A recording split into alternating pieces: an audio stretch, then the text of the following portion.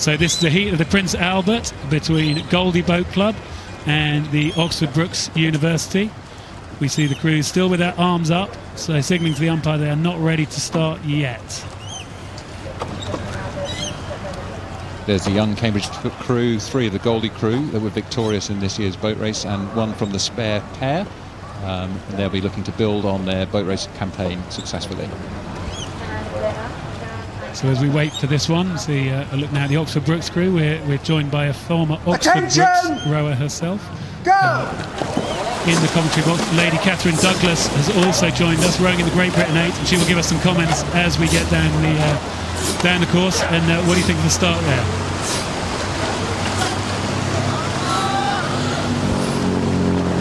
Very good, clean start, both crews.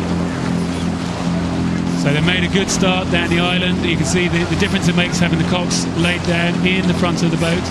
It's Laura Hyatt in the front of the Oxford Brookes crew. And Catherine, what do you think of your former university? I back them, you know. They've had a good start. So this is their second university crew. They normally stack their 8s, Oxford Brookes.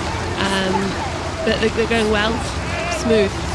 And as we say, they're up against this experienced crew from Goldie, 3 of the crew that raced on boat race day in the Goldie crew. And Oxford Brookes have been putting together a fantastic programme. We've seen the 8s really performing.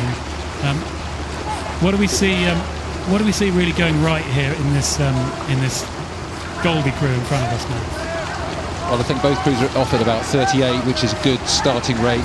I could see loose shoulders and nice connection, and probably a little bit more of an efficient style as they get into the transition phase of the race, bringing the rate down towards something sustainable through the middle. Brookes looking a bit more strength, a little bit more power in the shoulders, but that tension might be causing them to be a little bit less efficient. So Catherine, what's the training like at Oxford Brookes that gives us a crew that looks like this? It's tough, you know. The head coach Henry, he starts off the year with 200 plus boys, all wanting to be picked. Some for the student crews, some for the ladies' plate crews, and mostly you're trying to get into the 8. And if you're in a 4, you make it work. There's a lot of seat racing in 4s. So they'll be experienced at racing in 4s, where they might line up 2 4s for that seat race, send the 2 boats out, swap rowers between the boats, and then race them again and see who's making the difference. And it's Jordan Peppermans in the stroke seat who's looking to make the difference here. As he sits in the stroke seat, tries to keep that pace going, tries to make sure he keeps his crew in contact with the Goldie crew. I want to say he raced for South Africa as a junior, so he's a very experienced stroke man. And that experience at Junior World Championships will help them be able to deal with the pressure of being in this position, actually the pressure of being behind. And something you know about Oxford Brookes rowers, given the way they train, is that they certainly won't be wanting to give up. They will certainly keep the fight going here as the crews are coming out. They're past the barrier, and now gets the difficult bit where the land goes away and you get more out in the middle of the race and you've got to dig deep. But this crew from Goldie look very efficient to me. Yeah, Brookes are definitely fighters. They train hard, they race hard. They might come back. So in the Cox's seat for the Goldie crew is Hugo Ramamberson, the Cambridge president this year, and what a year he has had, seeing all of the Cambridge crews victorious in the boat races, men's and women's and lightweights.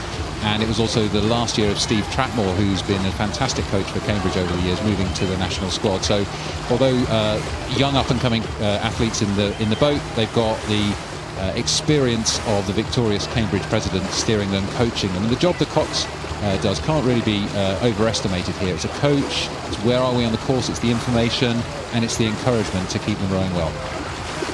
And they are rowing well as we take a look. The back there of Tom Strudwick in the bow seat of the Goldie crew. He rowed for Marlow in the quad here at the Forley in 2016. Counts that as one of the highlights of his career, getting through to the Saturday. As we have a look there at the Cox in the seat there. Hugo Ramadson, as you say, Matt. Yeah, their backs just look very still, they're very relaxed, lots of separation, they look at ease there. They row through. Yeah, and Catherine, of course, it's easier to look at ease when you've got this kind of margin. But how do you compare the style of the two as they've gone through between the Goldie crew and the Brookes crew? Goldie just look a bit racier, they look like they're rating a little bit higher, and they look a bit more on top of the boat and lighter as they go through the water. As you say, Brookes, that they're fighters, they look tough, they're kind of tugging it a bit more. Legs up, like going down at upper bodies, kind of taking over the legs. Whereas Goldie Crew, the legs are going down together, their bodies are still, they just look loose and easy.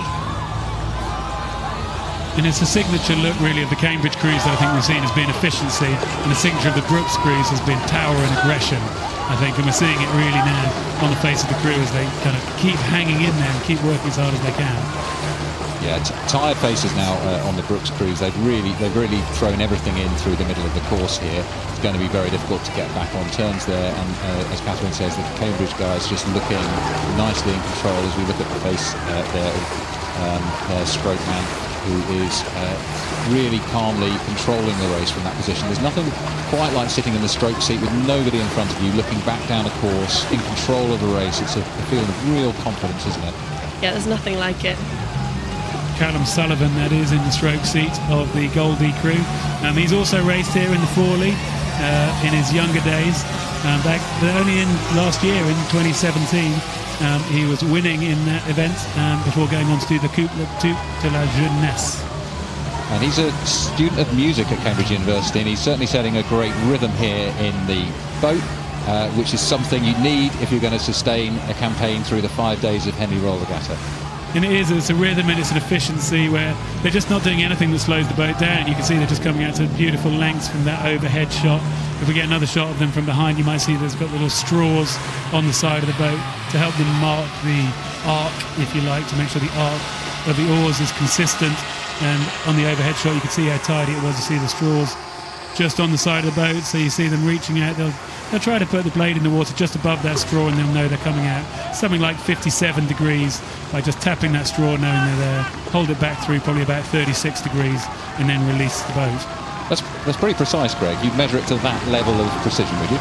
We would measure it to that level of precision, and you would get telemetry data that would be collected, and then afterwards you get a printout with effectively a forced time curve, the sort of thing you might get if you were using a rowing machine, and the coach could look at the efficiency of each row and the length of each row, yeah. So the straws look amateur, but actually they're hyper-professional.